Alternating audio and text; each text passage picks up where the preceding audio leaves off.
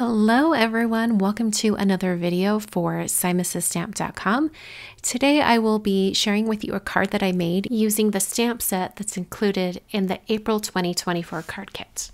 And for my color inspiration for this card, I'm taking cues from the pattern paper that is included in the kit.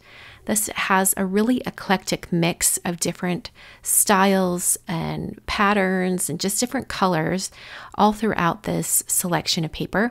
And I was really taken by the colors, so I thought I would use that as inspiration. So I picked out a few different colors of AMETHYST stamp Pawsitively saturated ink that go well with the pattern paper. And then I'm going to prep my images for painting in a watercoloring style. So I'm first going to be removing the stamps from the packaging. This is the Wild and Free Flowers stamp set. Such a fun stamp set. There's two really large floral images in the stamps, and I'm going to be positioning both of them onto a 5x7 piece of watercolor paper inside my MISTI. And I've put a sticky mat inside there too so that I can have these stamps kind of bleeding off the edges of my watercolor paper.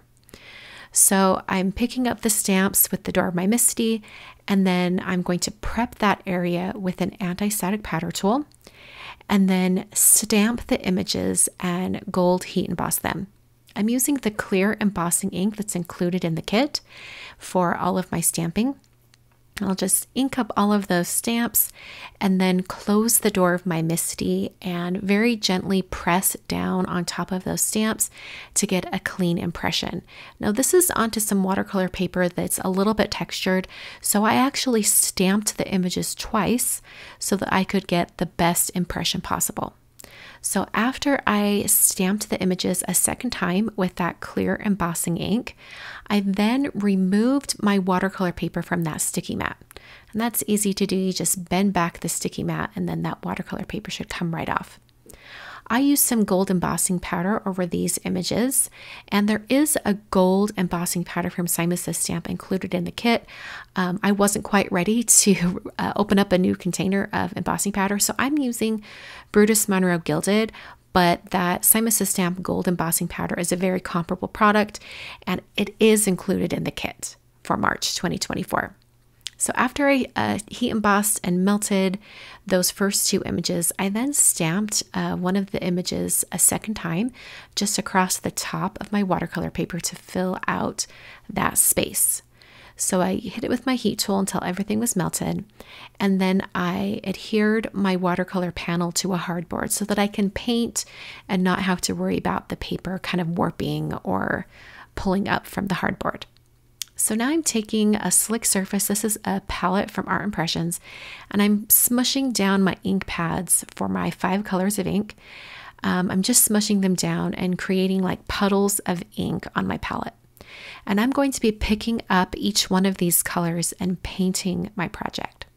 So the first thing I did was I wanted to do a layer of color just to get me started. So I did just clean water across the entire surface, and then I started dropping in color. And I've sped up the video here so you can kind of see the process, and it doesn't take too long. But basically the idea behind this technique is you're going to do an underpainting of color, and then you'll be painting more specific images on top. So this very first layer of color is all over my watercolor paper, regardless of any lines of images. I just wanted that color going everywhere. I hit it with my heat tool, and as I dried it with my heat tool, I made sure to not keep my heat tool in any one place too long so it would not remelt that embossing powder. I kept it moving. And once it was dry, I came in with a second layer of color, and I just started building up the color on these images.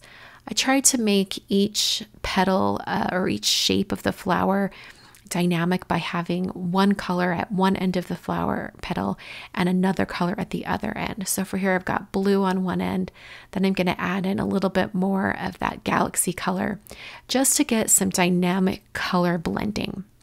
And I did that over here on this leaf as well. I started with the blue, the CADETTE color, and then I came in with the brighter pink, which is called Rose.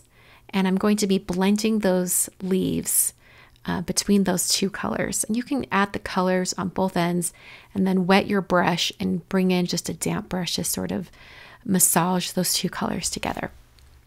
So the thing that I noticed as I was painting this is that even though the background color could be pink and maybe I wanted this flower to be pink, that it actually looked a little bit better if I used a more contrasting color right over the top. So for the areas where the background was pink, I did not do a pink flower over the top.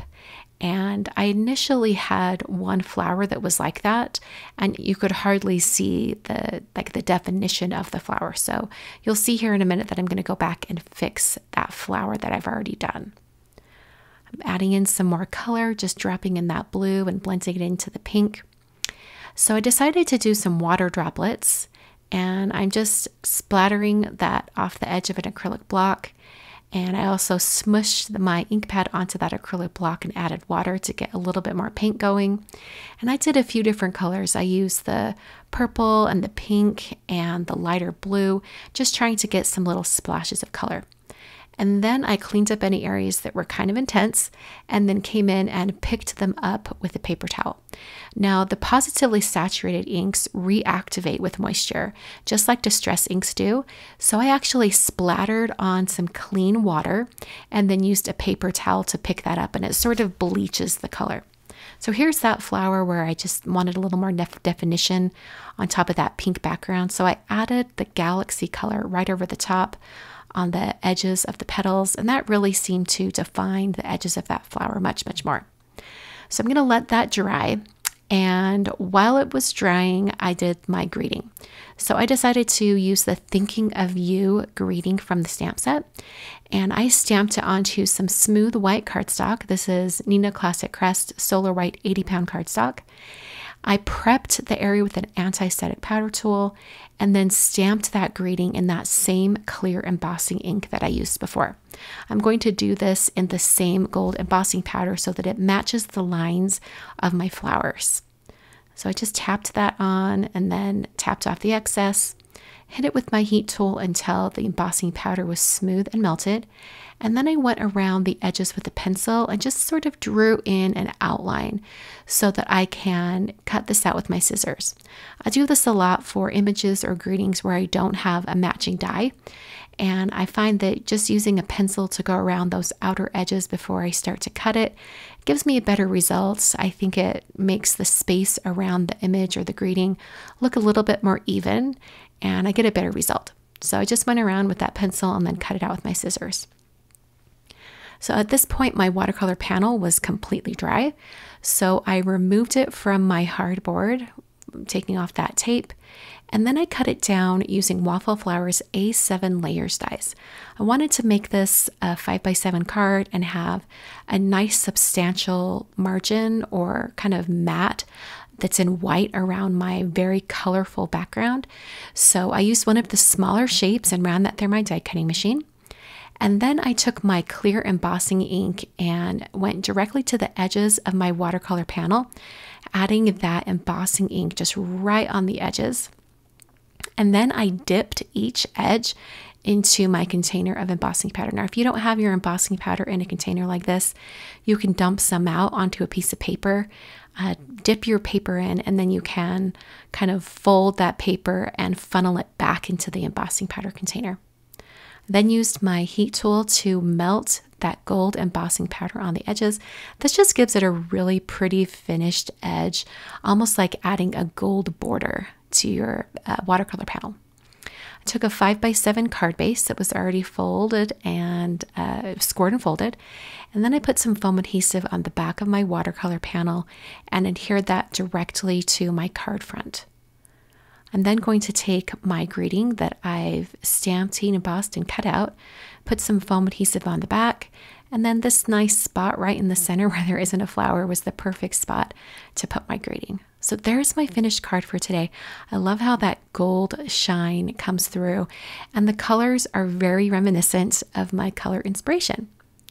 Everything I've used today, including the card kit and the stamp set, which is available outside of the card kit as well, and the inks, everything I've used is available at simonsystamp.com. Thanks so much for checking this video out, and I will see you in another video very soon. Thanks for watching.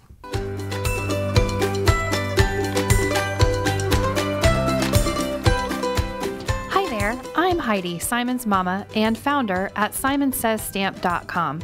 Thank you so much for watching our video. If you like what you just saw, be sure to press the thumbs up and subscribe to see more great content.